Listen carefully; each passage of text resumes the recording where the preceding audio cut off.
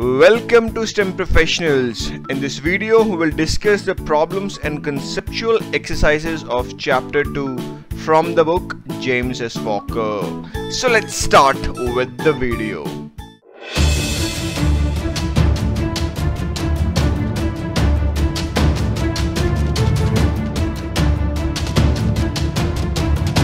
So here in this question, we are given that a physicist noticed that a ball is moving straight upward just outside her window, and the ball is visible for 0.25 seconds as it moves from the bottom to the top of the window. Now the length for the window is given to be 1.05 meter. Now there are two parts in this question that we need to solve. In the A part, we need to find how much time does it take for the ball before it reappears. Now let me first show everything on the figure. So this blue frame, this is a window, and this black one is a ball which is moving straight upward, and the length for the window is 1.05 meter. Now in this direction we will be taking positive. Now the ball is moving up, so it will reach here, and then it will go above, reach to its peak value, and then it will come back, something like that. This would happen. This is the peak point where the velocity becomes 0. The velocity becomes 0 at this point, and then back, and here at this position it will reappear. So what we have to calculate, how much time does it take before the ball reappears. So if we calculate the total time taken by the ball to move this way and then bottom, this is what we have to calculate. Now for that, what we're going to do is we'll first find the velocity at this position. Let me mark the positions. Let this be the position number 1. Let this be the position number 2. This is the peak point, and this is the position number 3. Now if we are able to calculate the initial velocity at position 1, then things will become easier. So for that, we can do one thing. We can use this equation, which is x is equals to x naught plus v naught t plus half a t square, and we are applying this equation between point 1 and 2. So here x2, this x is the final position, which is x2 here. So x2 is equals to initial position. This is the initial position. Now we are measuring distance from this point. Here this is x equals to 0, and then it moves up. So x2 is equals to x naught, we have 0, plus v naught we need to calculate. Now here the time taken by the ball to reach here at this point is 0.25 seconds. So this would be 0.25 seconds and plus 1 over 2. Now acceleration, because this ball is in free fall, and acceleration is always, the acceleration due to gravity is always downward. So in this case a should be minus g.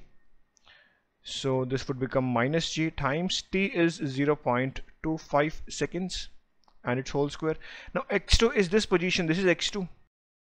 Now this distance is 1.05 because we are already given the window is 1.05 meter.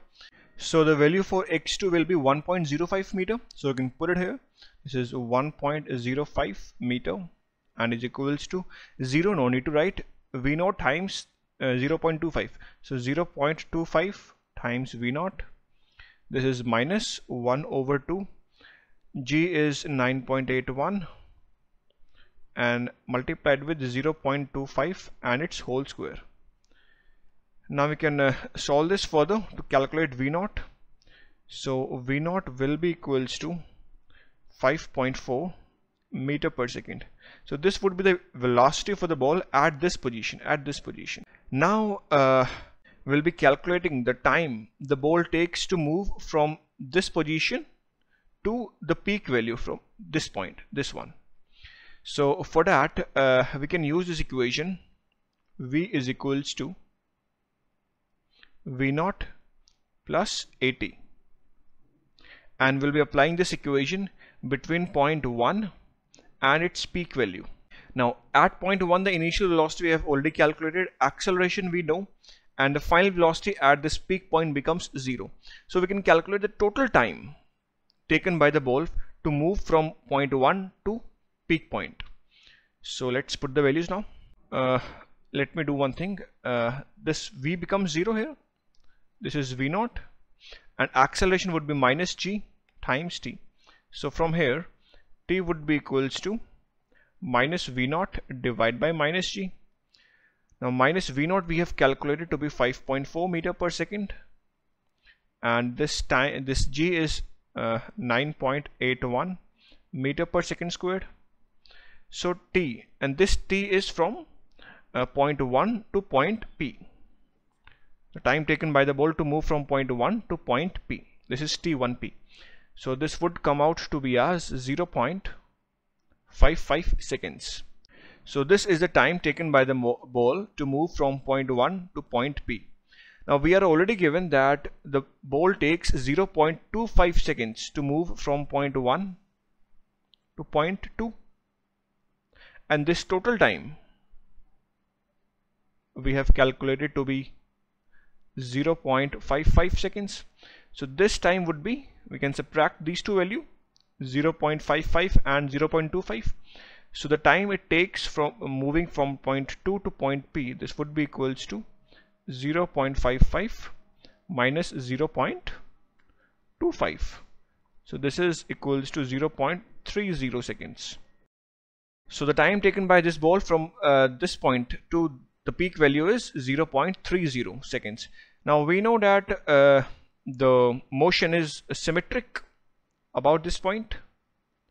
So the time taken by the ball to reach from the peak point to the point 3 would also be same to this value because of symmetricity. So we can write that delta t from point 2 to point 3 would be equals to 2 times this value from point 2 to point P. So 2 times 0.30 seconds. So that would be equals to 0.60 seconds. So this would be the final answer for the A part. Now next, in the B part, we need to find what is the greatest height of the ball above the window. So what we need to calculate, this height. So let this height be h. So to solve the B part, we will be using this equation between point 1 to the peak value here. So let me write the equation first. X is equals to x naught plus v naught t plus half at square. Now the final position is this value.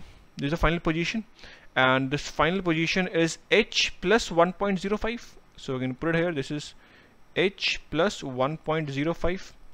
Initial position is 0.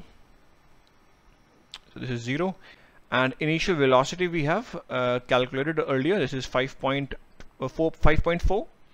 So this is 5.4 meter per second and multiplied with time t. Now time t is the time taken by the ball from this point to the peak value. So the total time, that is this value, 0.55, this value we have to take. So this is 0.55 and second plus 1 over 2. Now acceleration would be in the downward direction, so minus g, so minus 9.81 multiplied with t square. T is 0.55 and it's squared. Now we can solve it easily. We have only one variable h. We can use our calculator to find the answer, and it comes out to be as 0.44 meter. So this height h comes out to be as 0.44 meter. So this is the maximum height obtained by the ball above the window. So this would be the final answer.